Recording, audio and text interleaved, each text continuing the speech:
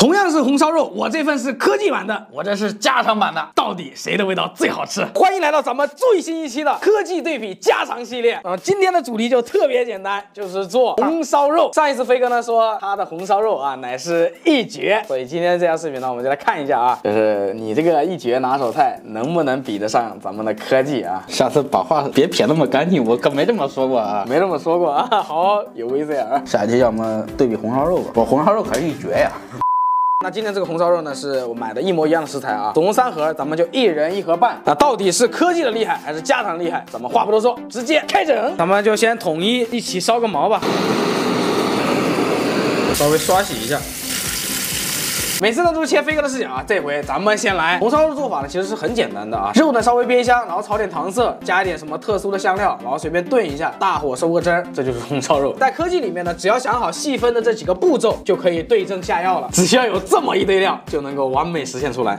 天哪，这堆料好香啊！做完了我都怕我不敢吃啊。那这些料呢，我们就一会儿介绍啊，咱们先把肉给切一下，宽度大概是2指左右，直接下刀就行了。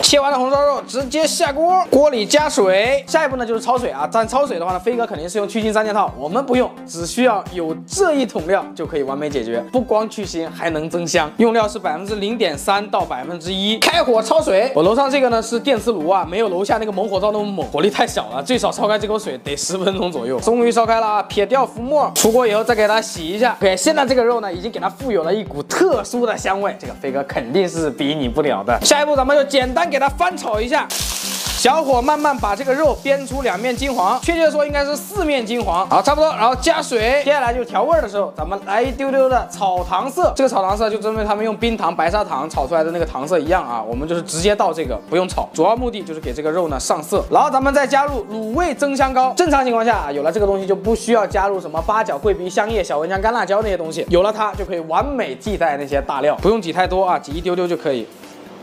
好，然后为了它这个肉味呢更重，我们再来一点猪肉香精。估计等会儿飞哥就很好奇啊，为什么同样的肉做出来你的就那么香呢？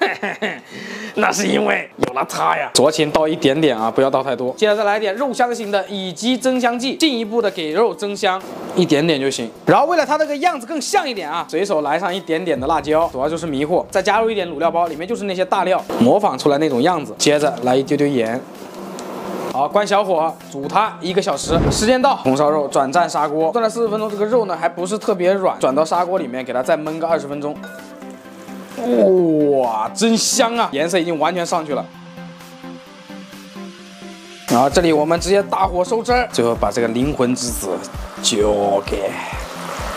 上面点缀一点白芝麻，再来点葱花。OK， 这样科技版的红烧肉就大功告成了。到我们的红烧肉时间，切一下，切成大大的小块。首先进行第一步，焯水，倒点米酒，再倒点料酒，开火先焯水，把这浮沫给打一下。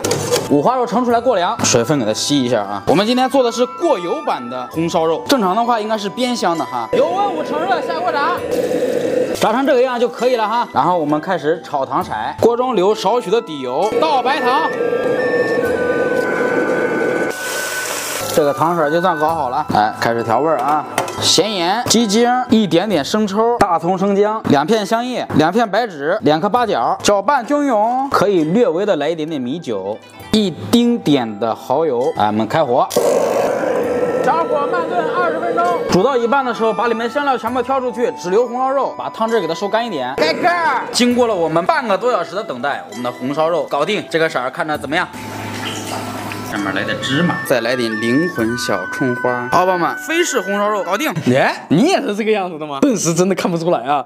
可以，飞哥不愧拿手啊。好，那不多说，摇人呗。摇人。我觉得咱俩应该换一下，每次都是你把你的放那儿，我把我的放这儿。好，迷惑他们一下。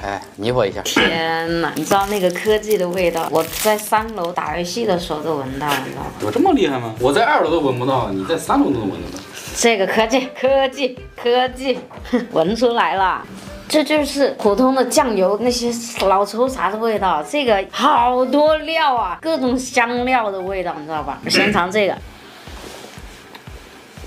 挺好吃的。就是为什么这个肉有点干呢？不知道，可能是某一个人做的不太一样嘛。不过还是好吃的。来尝了科技啊，科技就跟我点的外卖一模一样，这个汁儿啊还拉丝啊。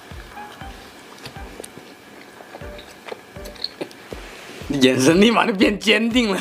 怎么样？说词儿。这就是外卖。这个肥肉有点，就是已经有点硬了。这个肥肉还是那种入口还是会化的。不过2个都是好吃的。让你选，你选哪个？只能选一个啊。啊，不行，这个吧。因为这个肥肉很好吃。好，那下一位这样啊，小舅子刚刚看到我们俩做了，他知道哪个是哪个，所以咱们就直接让他蒙眼吃，好吧？先拿第一筷子啊。妈妈的味道。那我艾特一下我丈母娘。好，另一个了啊。